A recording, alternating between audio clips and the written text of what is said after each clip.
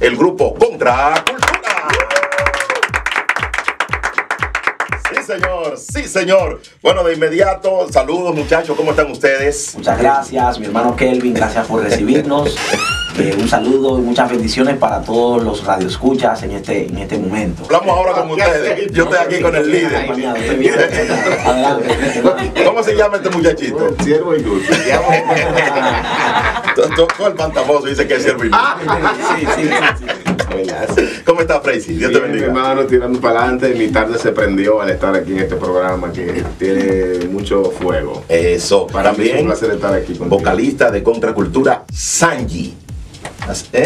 Hola, un placer para mí estar aquí nuevamente, Sanji Jiménez. Eso, Sanji Jiménez. Bueno, muchachos, vamos a hablar un poquito de Contracultura. Reiner, tú decías que para la gente que está en depresión y demás, ¿qué mensaje le da a la gente que está en ese proceso de depresión, de tristeza, de soledad? Lo bueno de esta canción es que rompe la barrera evangélica, si se quiere.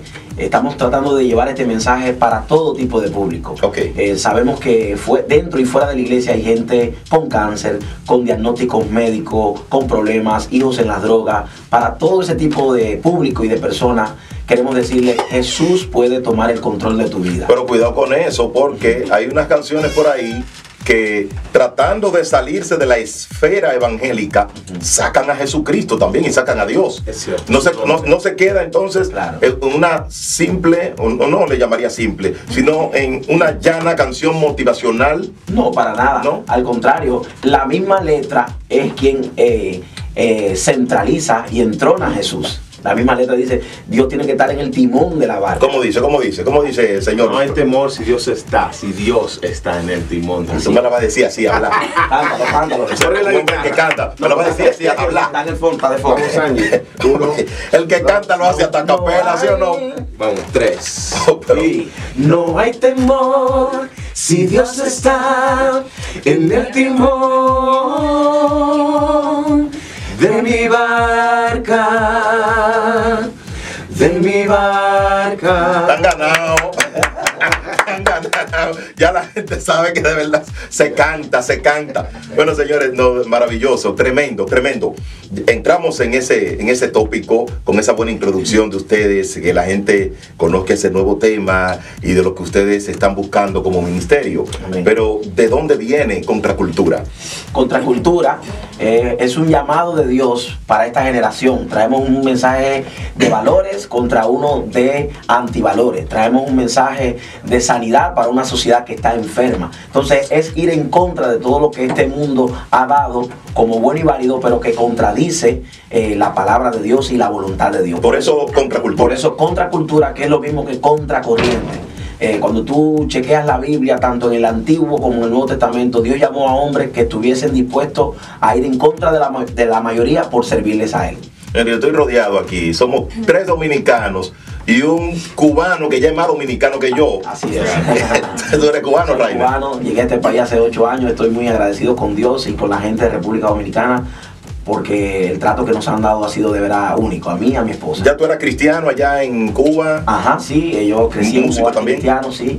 Tuve la oportunidad de formarme en las escuelas profesionales de arte allá en Cuba. La enseñanza artística en Cuba se comienza a trabajar desde pequeña edad. A la edad de 8 años comenzamos y serví al Señor en la iglesia bautista allá en Cuba, la primera iglesia bautista de Camagüey, y después, bueno, ya de algún tiempo decidimos partir y aquí estamos. Y es difícil ser evangélico en Cuba para la gente que conoce poco, así como yo, que conozco un chin, pero que uno no conoce mucho, y es un país que yo sé que tiene muchas enseñanzas humanistas, ¿verdad? Es difícil y a la vez es fácil, te explico por qué. Es difícil desde el punto de vista de que desde muy temprana edad tienes que estar decidido a pautar tu fe, y eso a veces cuesta, pero una vez que eso ya es una realidad, ya no es difícil. ¿Dónde es que está entonces lo difícil, por ejemplo, un contexto como este? Hace mucho bullying con eso de que mira de que este ignorante, de que cristiano. Sí, claro, pasaba. Ya hay un chin más de tolerancia, pero eso pasaba mucho. Incluso por las aulas van preguntando quiénes son religiosos.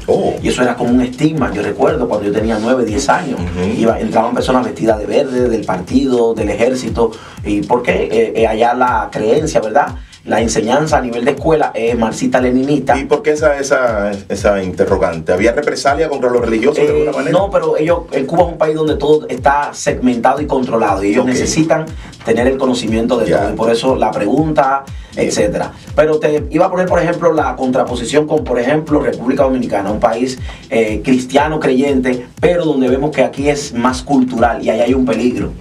Cuando, por ejemplo, tú te subes a una onza, tú dices, Dios le bendiga, y tú vas a escuchar esa respuesta a coro, amén.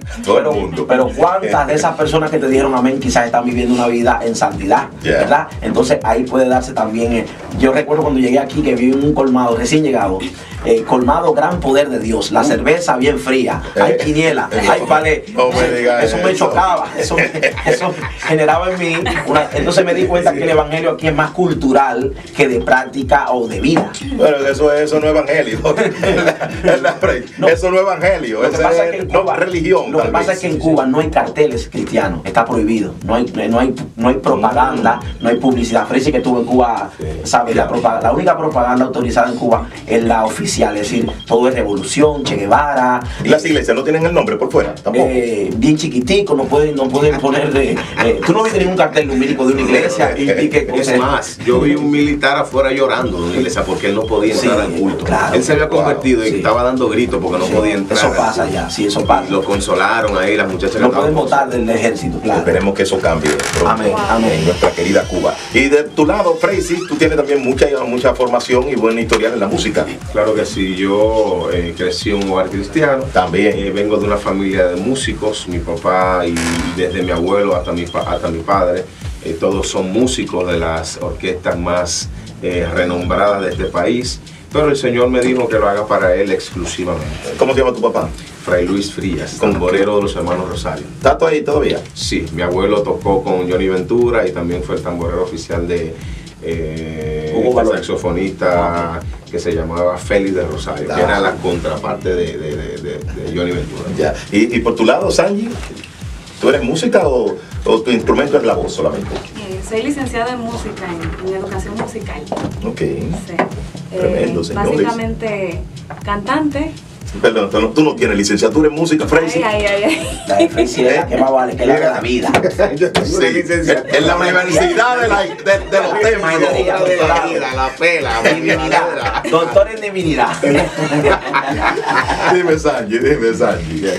Aprecia la calle que la ha formado, quien dice. No, pero está bien. Claro. Sí, como te dije, licenciada en música, soy maestra de canto, directora coral también. Ya. ¿Y cómo se forman entonces ustedes como grupo Contracultura? Yo sé que detrás de eso está mi hermanazo, mi hermanazazazo, Manny Valera. Amén. Pero ¿cómo surge que cada uno forme parte para integrarse aquí en Contracultura? Bueno, como bien tú señalas, el pastor Manny Valera, nuestro pastor, mentor, ¿verdad? Nosotros pertenecemos al ministerio, somos adoradores. Ya. Y por 7 años fuimos el grupo de alabanza de la iglesia, somos adoradores. Ya hace 1 año y medio aproximadamente fuimos enviados como grupo Contracultura. Gran parte de los chicos que formábamos parte del grupo Alabanza decidimos emprender este proyecto, al cual se unió Freisy, Jensen también en la guitarra, que aunque no se congregan en la iglesia, sí forman parte de Contracultura. Ok, ¿es difícil tener la integración de un grupo, tú como líder de la banda? Bregar con estos muchachos, uno no sabe a veces, la puntualidad, sí es difícil. La formación, el aceite. Sí. Hay aceite, ¿verdad? No. Te voy a explicar. No hay aceite. En sentido general. Son todos cristianos de verdad. En sentido general sí es difícil, pero a nosotros no se nos hizo tan difícil porque lo hicimos de la manera correcta. Como te contaba, por 7 años nosotros estuvimos en el anonimato total, formándonos. Preparándonos. Recuerdo que una vez a la semana nosotros teníamos nuestro tiempo de célula, donde orábamos los unos por los otros, leíamos la palabra, escudriñábamos y fuimos formando, trabajando en esa parte del carácter del adorador. Muchas veces vemos grupos al vapor, están de moda los grupos, vamos a hacer un grupo, no se conocen, no tienen esa fusión, esa coinonía a nivel espiritual ni a nivel emocional, y por eso que muchas veces se dan las situaciones. Con nosotros, gracias a Dios, nosotros somos una familia por más de 7 años, 8 años, cogiendo la pena trinchera, como se dice, formándonos en los campos misioneros con el pastor Manny, por aquí, por allá, hasta que entonces decidimos, ¿verdad? De parte de Dios recibimos este llamado de Contracultura. Y como ya es difícil, cuando no hay tanta formación, cuando no hay integración y cuando no hay integridad y esa búsqueda de Dios en conjunto, obviamente que si vienen, sí, ahí se complica. Pero ahí vienen ya los difícil, no, es los imposible, los intereses. ¿Cuáles son los objetivos de Contracultura? Bueno, expandirnos. Esperamos este 2020 como un año de cumplimiento, un año de propósito. Queremos seguir creciendo. Apenas estamos comenzando, como te decía, solo tenemos un año y 6 meses, pero tenemos una palabra de Dios y la estamos creyendo, que toda Latinoamérica será impactada con este sonido nuevo, con este canto profético, con este mensaje que traemos Contracultura. Bueno, uno pregunta que es más fácil, pero es lógico. Un solista a veces requiere menos logística de movimiento que un grupo. ¿Cómo ustedes manejan esa parte? Porque donde quiera que va Contracultura, yo sé que es en vivo. Un solista puede ir con la pista, a pistola limpia. Así es, a pistola. Dígame. Sí. Bueno, el Señor ha puesto en nuestro corazón, ha puesto el Señor que vayamos a los lugares y llevemos nosotros los recursos. ¿Por qué? Así fue que iniciamos. ¿Por qué? Porque para la gente o para los líderes es muy incómodo llevar toda esta banda a un lugar, tener que alquilar sonido y todo eso conlleva, ¿me entiendes?, un gasto que muchas veces a los lugares a donde queríamos ir no tienen el dinero. Tú hablas de los recursos, los recursos físicos, operacionales, claro, son para logísticos. Él se refiere sobre todo a la parte porque planta de bajo, planta de guitarra. No, y se refiere a la calle, porque nosotros surgimos con esta misión de impactar en los barrios y en la calle, donde mucha gente no quería. Hemos estado en sitios como el Callejón 84, de Villaduarte. Nosotros hemos hecho conciertos en un callejón, gente parada en los cines, en las azoteas. Mira, muchachos, claro que por Dios. Claro, llevando ese mensaje Contracultura. Hemos estado en Ocoa, en El Ceibo, en Campos, y siempre hemos tenido y aún mantenemos esta visión de con nuestros recursos poder llegar y llevar este mensaje evangelístico, pero con un nivel, vamos a decir, musical, pero a través de la adoración. Pero eso lo cubren ustedes. Hasta ahora sí, así ha sido. Sí. Espérate. Ustedes, pero en ese sentido, ¿ustedes trabajan libres o ustedes tienen algún acuerdo contractual con Manny Valera? No, nosotros somos hijos de Manny Valera, entre hijo y padre, no somos hijos. Cuando digo hijos, literalmente somos hijos que hemos sido enviados. Y no hay temor, como la canción, no hay temor, como dice la canción, de que esos hijos crezcan tanto que un día digan, no, escúchame papá, yo me voy. No, mira, si yo no quiero ya tener tu... El pastor Manny es de los pocos pastores que tiene esta visión. La visión de Manny es sencilla con respecto a eso. Ven, fórmate y te enviamos. Yo podría cansarme de enumerarte cantantes y ministerios que han salido de Somos Adoradores.